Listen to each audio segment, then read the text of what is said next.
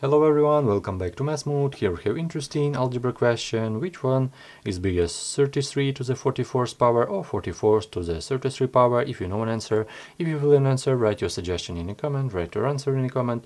So let's try to solve this. For sure I see that this 44 and this 33 we can divide by 11, so for sure we can take the 11th root from both of the sides. So let's do this. Take 11th root from 33 to the 44th power, and for sure takes 11 root from 44 to the 33rd power.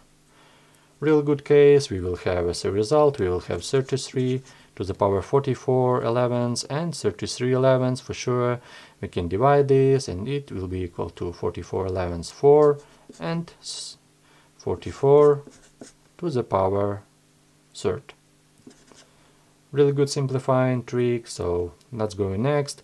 For sure we can express this 33 and this 44 using 11, so this will be equal to 3 times 11 and this will be equal to 4 times 11. So let's write this.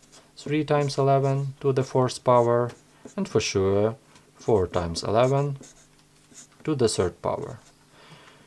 If we have different bases but same exponents, if we have a product raising to the same power, we can write it for sure as 3 to the 4th power times 11 to the 4th power. And right here on the right we will have for sure 4 to the 3rd power times 11 to the 3rd power. So we just need to compare these variables. How can we do this? For sure we have right here we're multiplying by 11 4 times, and right here we're multiplying by 11 3 times. So for sure we can divide by 11 to the 3rd power for sure. So let's do this. Right here we will have only 1 11th, 3 to the 4th power times 11, and right here we will have only 4 cube. So let's calculate this 4 cube. For sure this 4 cube equal to 4 times 4 times 4 equal to 64, and right here we will have 3 to the 4th power equal to 81 and times 11.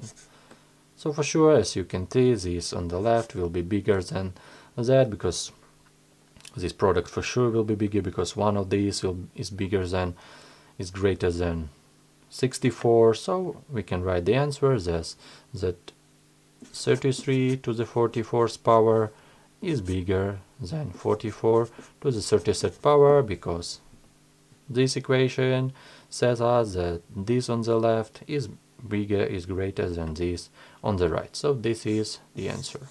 If you agree with this, if you disagree, if you have any suggestion, if you have any question, write a suggestion in the comments. Thank you for watching and see you in the next videos.